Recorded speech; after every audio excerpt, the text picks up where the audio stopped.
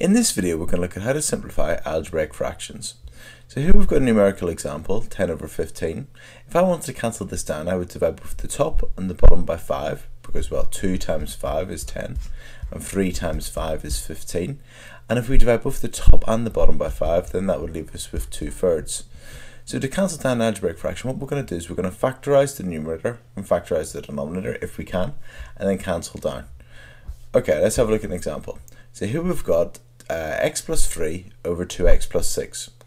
Well, the top line, the numerator, we can't factorize that. That's just x plus 3. Okay, so that's x plus 3. Whereas the denominator, you can see we've got 2x plus 6. That can be factorized, so we can take the 2 out. So we're going to 2 bracket, well, that will leave you x plus 3. Notice we've got x plus 3 on the numerator and x plus 3 on the denominator.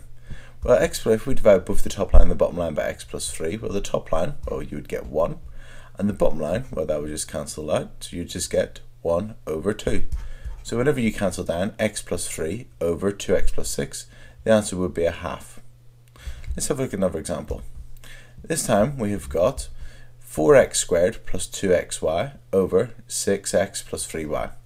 So what we're going to do is we're going to factorize the numerator and factorize the denominator. On the top line, we can take a 2 out, and we can also take out an x. So both of them are divisible by 2x. So 4x squared divided by 2x is 2x, and 2xy divided by 2x would leave you with the y. Okay, and on the denominator, well, we get 6x plus 3y. Well, we can divide both of these by 3, or these are both divisible by 3. So we'll take a 3 out, and then that'll leave us with 2x plus y.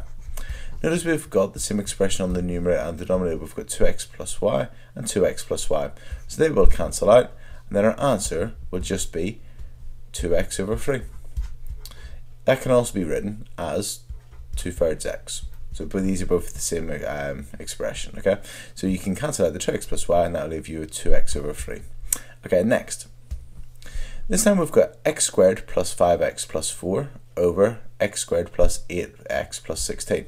So we're going to factorize these quadratics and then cancel down. So let's factorize the top line and let's factorize the bottom line.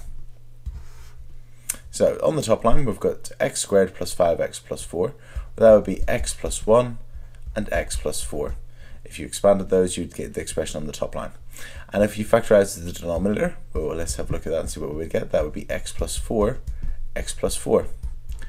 Notice that on the top line and on the bottom line, we have got the same expression. We've got an x plus 4 and an x plus 4. So let's cancel those out, and then that will leave us with x plus 1 over x plus 4. Notice I haven't written the brackets. Whenever it's just one bracket, one thing like x plus 1, you would just write that in the numerator like so. And likewise with the x plus 4 in the denominator, we just write x plus 4. We don't need the brackets there. So that's how you simplify that algebraic fraction. Okay, next. This time we've got x squared minus 25 over 10x plus 50. Well, the numerator is the difference between two squareds. You've got x squared and 25. They're both squared expressions, square numbers. And we've got to subtract. And on the denominator, we've got 10x plus 50. So let's factorize the top line. So factorizing the top line, well, that's going to be x plus 5 and x minus 5. On the denominator, we've got 10x plus 50. Well, let's take the 10 out, so that'll be 10 bracket x plus 5. Notice we've got an x plus 5 on the top and an x plus 5 on the bottom. So we're going to cancel those out, and then that will just leave us with x minus 5 over 10. And that's our algebraic fraction simplified. And finally, this time, it's a bit very tricky. I've put some fractions in here, fractions on fractions. So we've got a half x plus 1 over a third x plus 2/3. So to cancel this down, what I'm going to do is I'm going to multiply both the top line and the bottom line by an integer that will give us leave us with integer coefficients of x. And that sounds complicated, but all I'm going to do is, because the denominator is 2 and 3, I'm going to choose a common multiple of 2 and 3. So I'm going to choose 6, and I'm going to multiply the top line by 6 and the bottom line by 6. And let's see what that would give us. So timesing the top line by 6. Well, half times 6 is 3, so it's going to be 3x plus 6. And on the denominator, if we times this by 6, well, a third times 6 is 2, so 2x plus, and 2/3 times 6, well, that's equal to 4. Remember, 2/3 times 6 is the same as 2/3 of 6, which is 4. So this is a bit nicer than what we started with. We've got integer coefficients of x. Integer coefficients just mean whole numbers in front of x. Now what I'm going to do is I'm going to factorize the numerator and factorize the denominator. So factorizing the numerator, well, let's take the 3 out, so 3 bracket x plus 2. And on the denominator, let's take the 2 out, so that's going to be 2 bracket x plus 2.